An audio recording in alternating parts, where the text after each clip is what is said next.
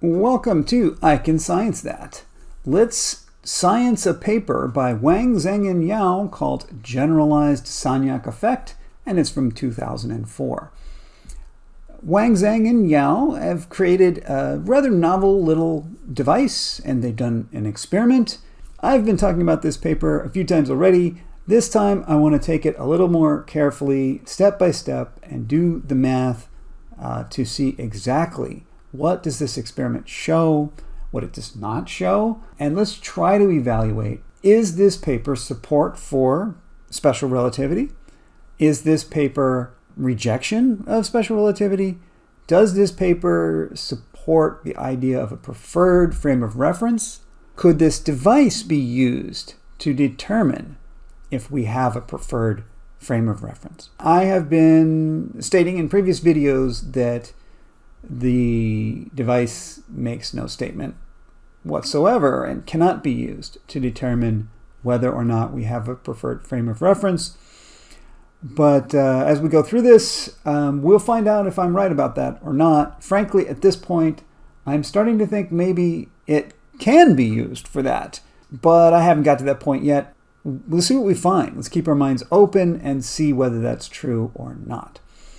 Okay, let's take a look at the device. Here's the basic setup, and I'm just going to use this slide here to look at the setup. We have a fiber optic gyro here, and I am assuming that everyone has a basic understanding of what a fiber optic gyro is and how it works. That's another video I really ought to make at some point. And if I ever do make that video, right up here, we're going to see, boop, a link to that other video. So future me will make a video and put it up here someday, maybe. Okay, people from the future. After you've watched that video, now you're back, I will just summarize what a fiber optic gyro is so that we're all on the same page with what's important about it. To summarize a fiber optic gyroscope, we have a beam source of light, and it is split to go in opposite direction through a single piece of fiber optic cable. Those two beams then meet back up at an interferometer, and we then determine whether there has been a phase shift in the light coming from either direction. Hopefully what we know about a fiber optic gyroscope is that if you rotate the device, the path lengths will be different, the phase will shift. Apologies to the co-authors. I'm just going to refer to this by the lead author's name, Wang, for now. What Wang has done is added an extension to the gyroscope's fiber optic cable and wrapped it around these pair of wheels here. The cable then comes out of the fiber optic gyro, goes around what I'm calling the racetrack, goes around the racetrack, and then returns into the fiber optic gyroscope for interferometry as before. We will have one beam of light going around counterclockwise and another beam of light going around clockwise. You will also notice the fiber optic gyro is on a conveyor of some kind and is being pushed to the left. And I'll keep that consistent in all of my diagrams, that the fiber optic gyroscope is moving to the left. The cables are moving at the same speed as the gyroscope. The cable on what is the lower side or the near side to us of this setup is moving parallel with and at the same speed as the gyroscope, and then the opposite side returns back at the opposite velocity, so it's moving against the speed. Spoiler alert, we're going to find that this whole wheel setup is not relevant to anything, and it's just an overcomplication. But that was an interesting experiment to try, to see if that matters. What Wang found is that it does not matter that the wheel is spinning at all. What's important is that the fiber optic gyro is moving. Let me illustrate here the beams of light coming out of the fiber optic gyro as the gyroscope moves. Here's my fiber optic gyro. Here's the racetrack. And I'm indicating that as the light comes out and goes around the racetrack, the fiber optic gyro moves. And so the return position, where the light returns back into the gyroscope, is not the same as where it leaves. This is where the light leaves the gyroscope, Here's where the light returns to the gyroscope. And I should emphasize, I have greatly exaggerated the amount of motion that the gyroscope does. We are talking about tiny fractions of a meter. A beam of light comes out of the fiber optic gyro. And let's go clockwise first. It goes from point A to point B to join the racetrack. And then at point B, heads clockwise around the racetrack on over to D, where it loops around the racetrack back over to C, and comes back. Now, in reality, the beam goes around this racetrack several times, but on the final trip, it goes from C and it's heading back into the gyroscope. Remember, the gyroscope has moved to the left, and so it has to go a little extra distance before returning to the gyroscope. And it does that right there. That's the beam of light going clockwise, and I have drawn that beam in green. Just for clarity of diagrams, I will draw the opposite beam in red. In reality, this is the exact same color of light. That's important. But for my diagrams, I'm showing a green beam and a red beam.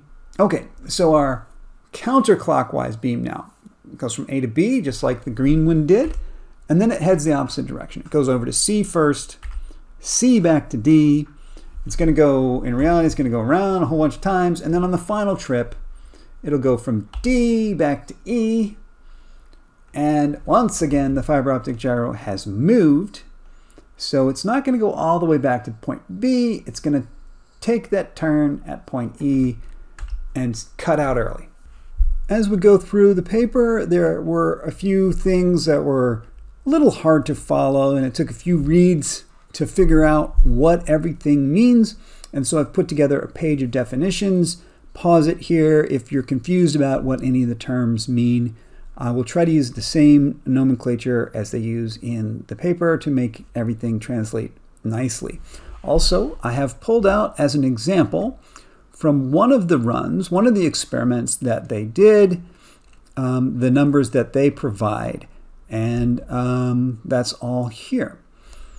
Okay, I have added in, they did not provide the index of refraction for their fiber optic cable, but they did mention that the index of refraction did not seem to affect anything. So I'm referencing here as an example a fairly generic value, what it might be.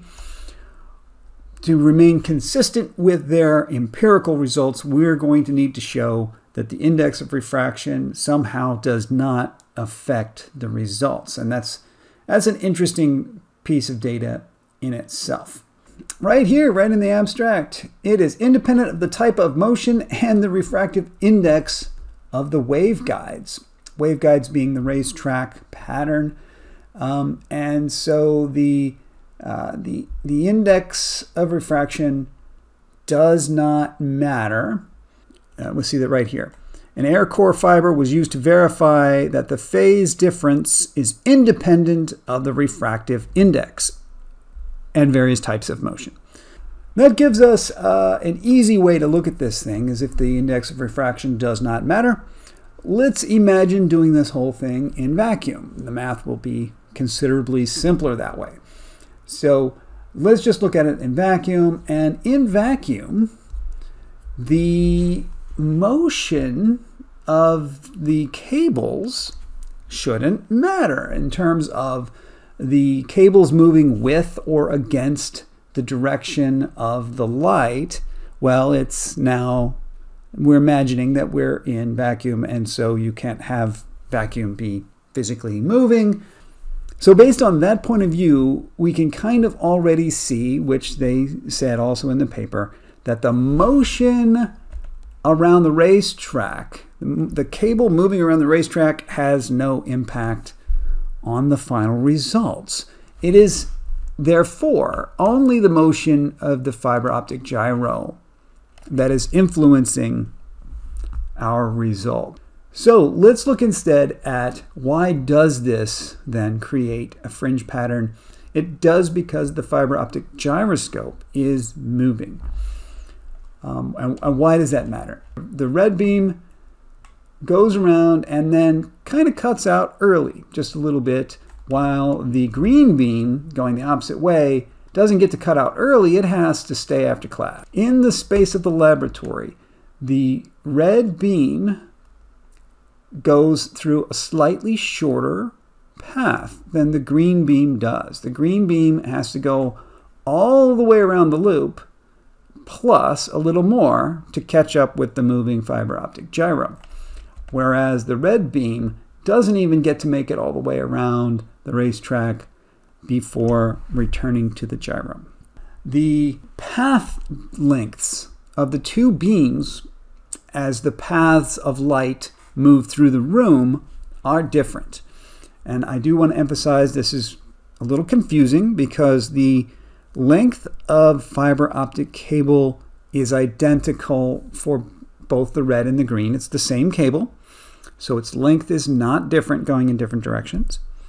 But the cable is moving through space. It's moving through the lab as we do the experiment. And so the light is being recorded moving through different distances through the lab. And how much is that? I think we can see from the diagram. If we have this fiber optic gyro moving at a speed v, and it takes time t for the light to go around the loop, then the amount of distance that the gyro has moved is v times t. And looking at these two, it should be fairly clear that the red beam subtracts vt from its total distance, and the green beam adds 1 vt to its total difference. So if we subtract green minus red, we're going to get 2. There's 2 times. The green beam has to go once through vt on its first lap and then once again on the last lap, whereas the red beam just cuts that out entirely. So the total delta path, delta p, the path length, the difference, is 2 times vt. Let me pause here on the t. The t is a little confusing because the red beam has a shorter path length drawn in the diagram than the green beam does. The red beam should arrive back at the fiber optic gyro much sooner than the green beam does. And doesn't that mean that the t's are different for these two diagrams? No, because that's not what we mean by t. The t has to be the same for both of these because we want to compare the phase shift, right? We're going to let the light go around the loop in both directions, and then after some time t, we'll look and see how long the path was for red and how long the path was for green coming there. To understand how that works, remember that these are continuous beams. We're just going to turn on the beam, and the beam's just going to continue coming and coming and coming. What's really happening then is the green beam's going to go round and round and round, and the green beam arrives in the fiber optic gyro. And at that point, the red beam will have already arrived. The red beam has been there a while. When the green beam first gets there, let's say the first peak of the green beam gets there, the first peak of the red beam has already come, and now we're trailing down. It's coming. The wave will be coming down, and it'll be a different phase of the wave. So in order to compare those two phases, we will need them to arrive at the same place. So this must be the same distance. That means the amount of time between the time the light first came out and the time the light arrived. We're going to need to have that be the same amount of time. And for a time, we're going to need to pick a time. We're going to need to pick a time.